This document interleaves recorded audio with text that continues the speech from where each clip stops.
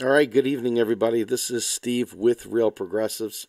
Tonight's going to be hopefully, it'll be a fun, low key opportunity to learn about the basics of modern monetary theory.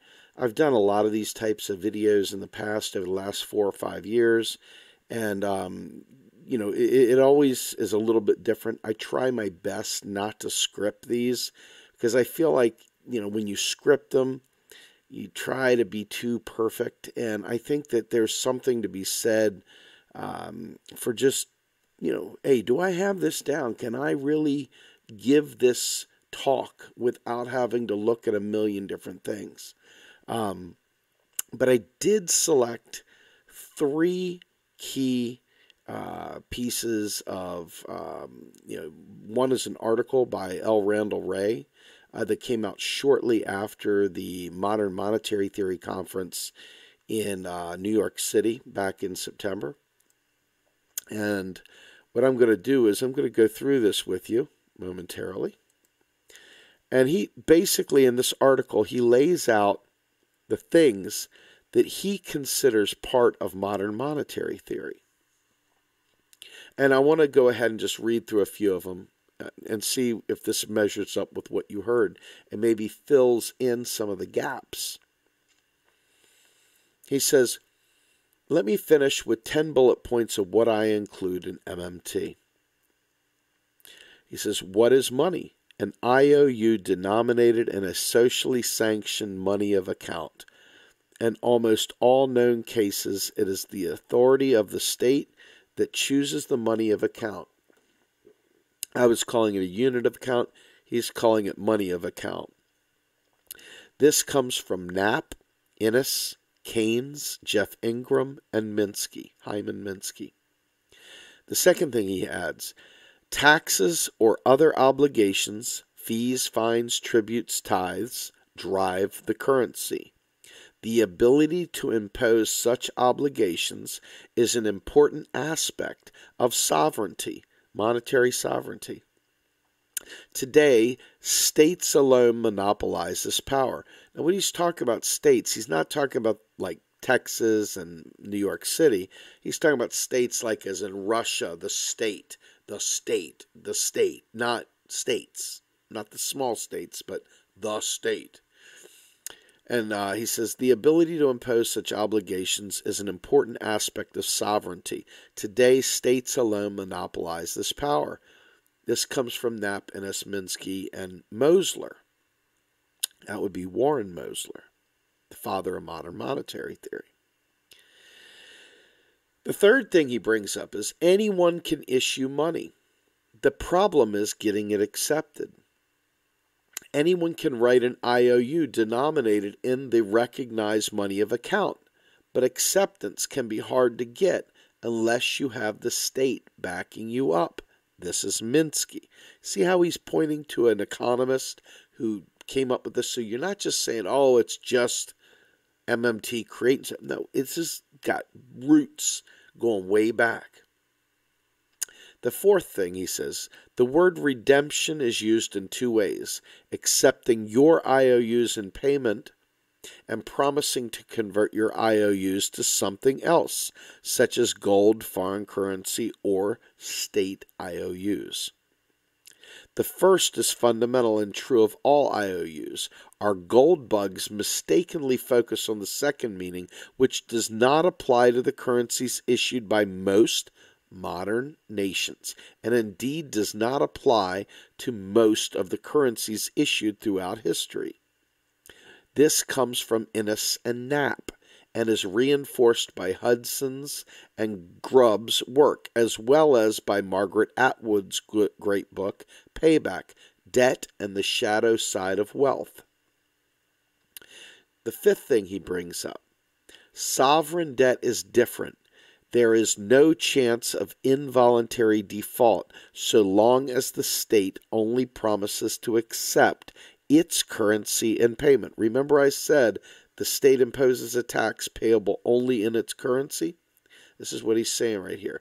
So sovereign debt is different. There is no chance of involuntary default so long as a state only promises to accept its currency in payment. That's why you're not going to see Bitcoin and other things accepted as payment. It could voluntarily repudiate its debt, but this is rare and has not been done in any modern nation, sovereign nation. So functional finance should be functional. This is number 6.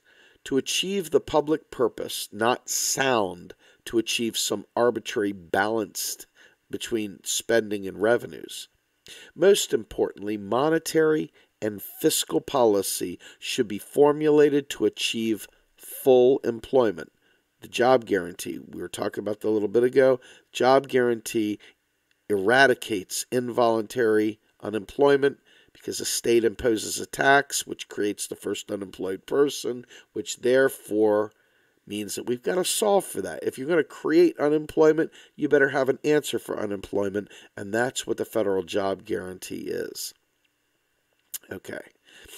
So he says, this is credited to Abba Lerner, who was introduced into MMT by Matt Forstater.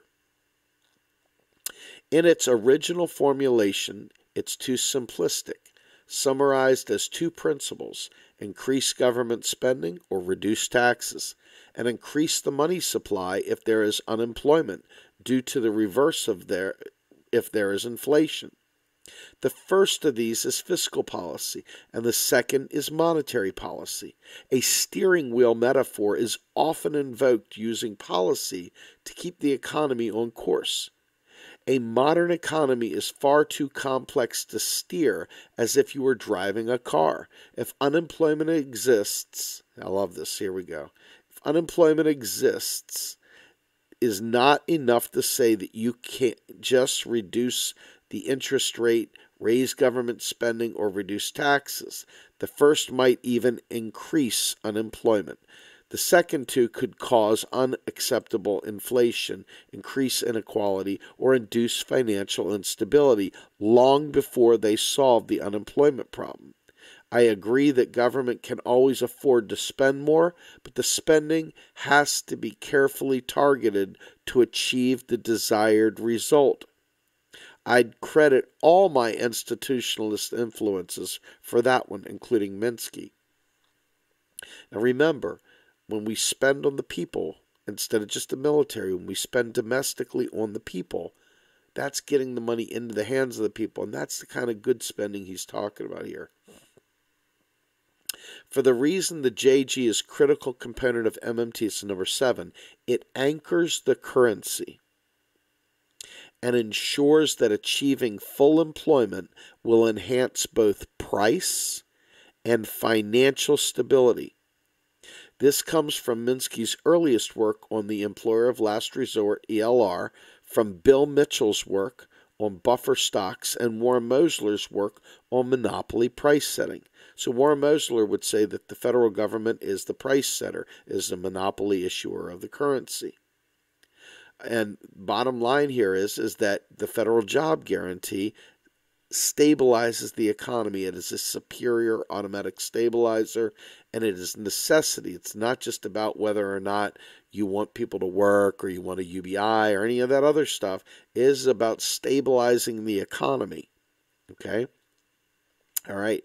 So number 8 is, and also for that reason, we need Minsky's analysis of financial instability. Here I don't really mean the financial instability hypothesis. I mean the whole body of work, and especially the research line that began with his dissertation written under Schumpeter up through his work on money manager capitalism at the Levy Institute before he died. Now, folks, this is heady stuff. I wouldn't expect you to know this. Some of this stuff, I don't know. But I'm reading it to you, and we can always do what most people do with the internet, and that is, let me Google that for you. It's easy enough to find these things out. Be careful of your sources, though. Most people out there pick mainstream sources that are economically illiterate. Okay. Number 9, The government's debt is our financial asset. Remember, I was telling you about the two sides of the ledger, right? One person's debt, another person's asset, and so forth. This follows from the sectoral balance approach of when godly. Remember, I said that as well. Talked about the three sectors, private, public, and rest of world. So we have to get our macro accounting correct. Minsky always used to tell students to go home and do the balance sheets because what you are saying is nonsense. Fortunately, I had learned T accounts from John Ranlett in Sacramento, who also taught Stephanie Kelton from his own great money and banking textbook. It's all there, including the impact of budget deficits on bank reserves. Godley taught us about stock flow consistency, and he insisted that all mainstream macroeconomics is incoherent. Now, one of the things that I wanted to say in the previous thing is that banks don't lend reserves. Reserves stay within the banking system. They never are lent out. And so you oftentimes hear people talk about the fractional reserve system. Well, it doesn't exist. Never, it existed maybe back in 1934 when we were on the original gold standard, but it does not exist now, and it has not existed in a very, very long time. Banks are not reserve constrained, and they can lend pretty much at will, and that's why we need to regulate banks. It's why we need to make them act like public institutions serving the public purpose once again. But they are public purpose. They just are very, very bastardized now because Congress has not done its job. You want to blame somebody? Blame Congress. All right. Number 10, and this is the last of his points. Rejection of the typical view of the central bank as independent and potent. Monetary policy is weak, and its impact is at best uncertain. It might even be mistaking the brake pedal for the gas pedal. The central bank is the government's bank, so can never be independent, period. Treasury and the Fed have a consolidated ledger, period. They're one and the same. They work together. All this gibberish you've heard, it's gibberish. Creature from Jekyll Isle, maybe some historical anecdotes that are fun to talk about when you're playing Trivial Pursuit, but they don't really serve any value. The bank of today, the way we have it, they have a consolidated balance sheet, period. One and the same. And that's what he's saying here. So he's saying the central bank is the government's bank, so can never be independent. Its main independence is limited to setting the overnight rate target. And it is probably a mistake to let them even do that. Permanent ZIRP, aka zero interest rate policy, ZIRP, is probably a better policy since it reduces the compounding of debt and the tendency for the rentier class to take over more of the economy. In other words, the bonds that we sell are basically a basic income for the wealthy. But it's not debt because we keystroke that stuff into existence. He says, I credit Keynes, Minsky, Hudson, Mosler, Eric Timonet, and Scott Fulwiler for much of the work on this. And that right there is Randall Wray's short list of 10 things that he actually focuses on. Now, I think that it's worth talking about that for a minute. Randall Wray is one of the leading voices of modern monetary theory. You think about the development team, you think about Warren Mosler first and foremost. You think of William Bill Mitchell out of Australia. You think of L. Randall Wray. You think of Stephanie Kelton. You think of people like Matt Forstater and Scott Fulwiler and Pavlina Cherneva and Fidel Kaboub and a whole host of others. You think of the Modern Money Network with Rohan Gray and Raul Carrillo. You think of other individuals throughout different generations of people that have learned this stuff and have been a part of it. You think about Stephen Hale from Australia, you know. And then you start thinking about folks like deficit owls and real progressives and others that have taken the ball and run with it as well. You even got guys like Mike Norman who have done great work, and Ellis Winningham, of course. Ellis is one of the best economists that I know, best voices, best explainers of modern monetary theory that I've ever met. Him and Fidel Kaboub do great work. So does Dr. Hale. In any event, I wanted to make a point, though, that of all these voices out there, they don't get a voice in the mainstream journals of economics. They don't get a voice on TV very often. So when you see Stephanie Kelton on mainstream media, that's a really big deal because they try and shut the door on heterodox economics. Heterodox just means outside the norm.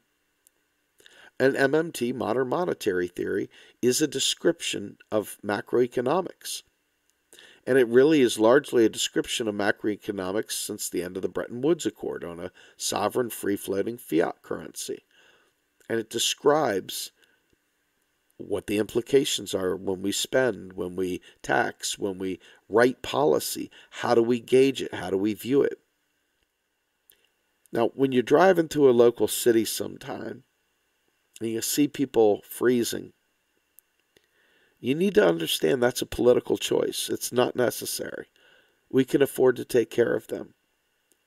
We can afford housing. We can afford food. We can afford health care.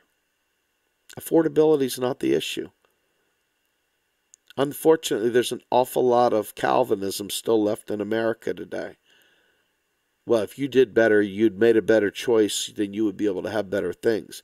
Hard work will get you where you need to be. Well, we know that's horseshit. We know that's not true. We know it's a lottery. It's a gamble. And once you fall off the wagon, it's almost impossible to get back on. The economy is built like a casino. You go into it, and most times you walk out with nothing. Sometimes not even the clothes on your back. So with that, I'm hoping that you all take some of these lessons, take some of this information, and teach somebody. Learn, find videos, deficit analysis out there. They've got great information. A lot of it is our videos, which is nice.